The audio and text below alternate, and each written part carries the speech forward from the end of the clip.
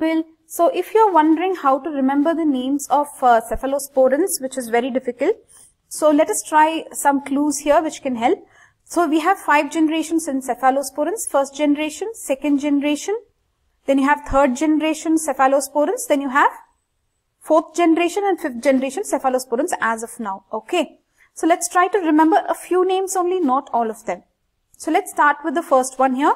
So basically, first of all, you know what cephalosporins are, right? Cephalosporins are what they are? Beta-lactam ring. They contain beta-lactam ring. So they are also beta-lactam antibiotics. Okay. So in that you have 5 generations. First generation and all, they are more against gram-positive. So remember, these are all against gram-positive initially. First they are positive. Remember, first generation, they are mostly against gram-positive. They won't cross blood-brain barrier, etc. Here you have example, cefazolin. So just remember, Angelina Jolie, cefazolin. Prototype drug is Angelina Jolie, cefazolin. Okay, then you have other things. These are all parenteral. Whichever on this side, these are parenteral. So cefazolin in Angelina Jolie injection, cefazolin. Oral will be cefalexin, cefadroxil. If you want, you can put some clues and remember that. Now coming to second generation, remember cefuroxime. So I just found The Fury is some movie in which Brad Pitt is there. Okay, so cefuroxime. So Angelina Jolie, Brad Pitt, cefuroxime, second generation. Then cefoxitin. Cefoxitin you have heard in Staphylococcus aureus how to detect whether it's Staphylococcus is resistant. You'll use cefoxitin disc, remember. So remember cefoxitin. So now first generation, second generation, you have finished. You have understood the names, correct? The names are clear for you. Cefazolin, cefuroxime, cefoxitin. Okay, 3 names you have learned. Other names you have to learn by yourself. See, second generation is not used much. That's what they say. So let us move on to third generation. Very, very important. Now third generation, look at the names. Look at the parenteral names. Cefotoxime.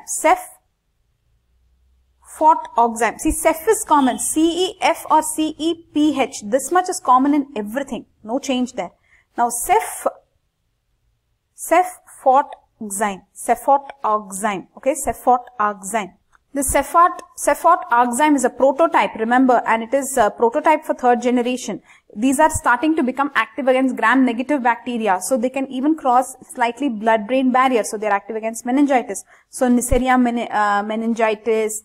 They act against Enterobacteriaceae. All of these are going to be active against Enterobacteriaceae like E. coli, Salmonella, Yersinia pestis. So a lot of gram-negative bacteria, Klebsiella, Proteus, all of them get covered under these because these are effective against gram-negative also. So let us look at the first one. What did we see? Prototype, cefotoxime, cefotoxime, cefotoxime, ceftizogzyme, ceftizogzyme. Here you have to remember T, ceftizogzyme. Okay. Then look at the tree. Ceftriaxone. You have seen this for typhoid treatment, right? Ceftriaxone. Have you seen ceftriaxone for typhoid treatment? Ceftriaxone. There's a tree here. Ceftriaxone. For what? Typhoid. It is the most reliable and fastest for treatment of typhoid, but it's very expensive drug. All of these are parenteral. Remember, ceftriaxone over. So now what are all names you learnt in third generation? Cefotoxime, cefotoxime, ceftizoxime, ceftriaxone. Then you have dime here. This is a dime, right? In US, they use these dimes, you know. This is ceftazidime, ceftazidime, ceftazidime, ceftazidime. It's effective against Pseudomonas, etc. Then you have zone, study zone. See, this is a zone for you. Cefperazone, cefperazone. So this is also active against Pseudomonas. This is actually excreted in bile. It has disulfiram-like reaction. So green, remember, okay? Excreted in bile and all that. So did you get the parenteral third generation drugs? So guys, please wake up if you're sleeping. Did you understand the names of the third generation parenteral part at least? Can you say without seeing?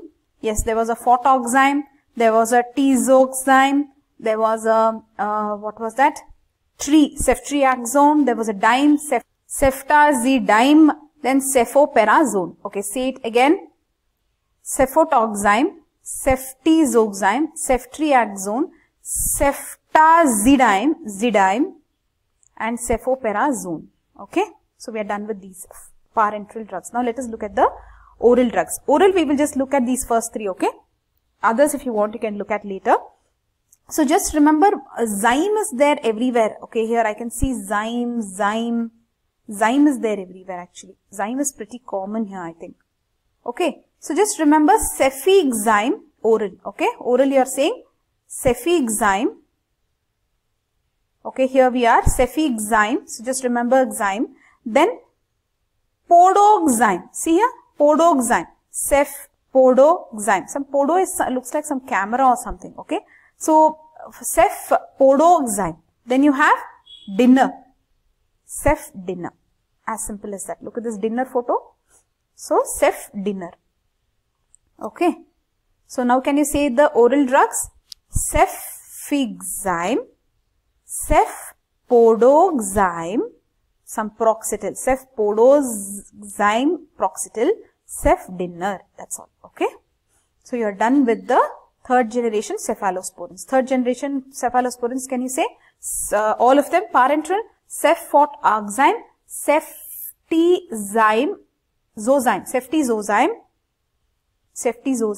ceftriaxone, ceftazidime, cefoperazone, cefixime, cephalosporin paroxetine, cefdinner. Very good. Now let's go to fourth generation. Cefepime. Cefepime you can remember for fourth generation. Ceftaroline for fifth generation. Fifth generation they'll be rolling. So look at this diagram. Fourth generation is pime, cefepime, and fifth generation will be ceftaroline. He'll be rolling. Ceftaroline it is. Okay.